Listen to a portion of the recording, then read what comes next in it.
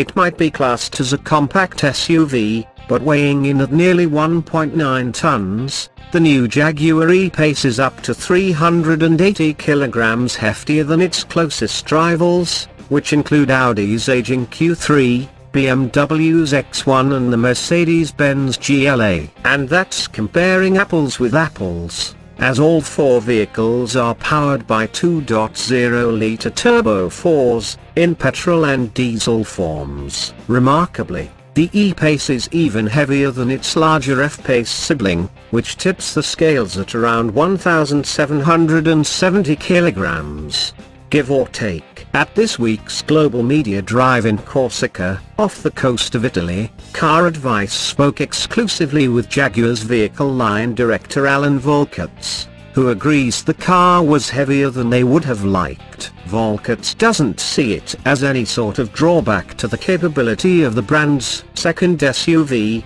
though. Would we like it to be lighter? Of course, but I guess when we started this project 4 years ago, we wanted to get this vehicle to market as quickly as possible, because naturally, we were really keen for a small SUV, as a cheaper entry point for the customer, he says. We didn't want to take it off the aluminium architecture of the larger F-Pace, because that would have put it in the wrong price bracket for us, so we chose to go with that from the Range Rover Evoque and Land Rover Discovery Sport models. That meant it was an inherently steel platform, at least to begin with.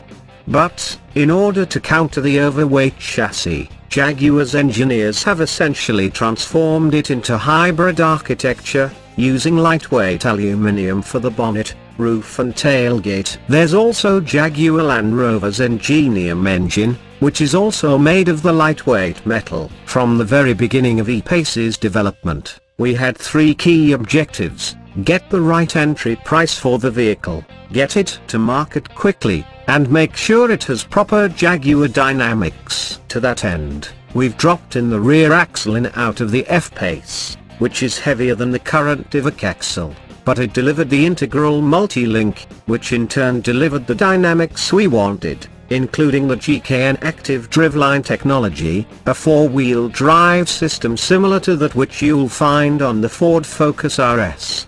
The E-Pace goes on sale in March, priced from $47,750 to $84,370 for the top-spec first edition model, which Volkerts says they are pleased with, given the significant development that went into the vehicle.